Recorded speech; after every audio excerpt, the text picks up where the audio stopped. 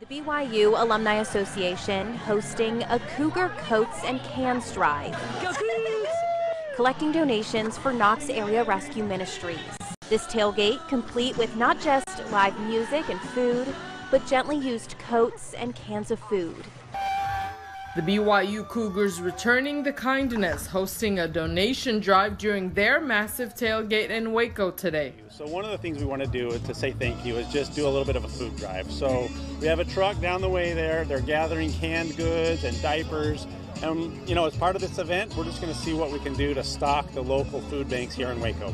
A kind gesture appreciated by Baylor fans. Yeah, and I think it is good having another Christian school in the Big 12, and you know those kinds of things happen when you have another faith-based organization and university that we give back to each other and support each other's communities. The Church of Jesus Christ of Latter-day Saints partnered with BYU Alumni Association to collect socks at the BYU tailgate today at the Independence Bowl. And with the help of donations from various communities, they were able to collect over 1,000 pairs of socks.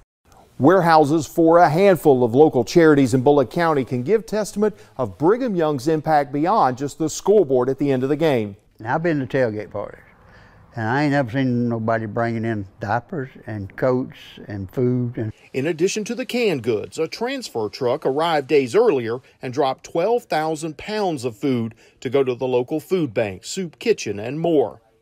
Yeah, it was definitely more than we expected. There's good people in the world. There's good people in Statesboro, Georgia, and there's definitely some good people in Brigham Young.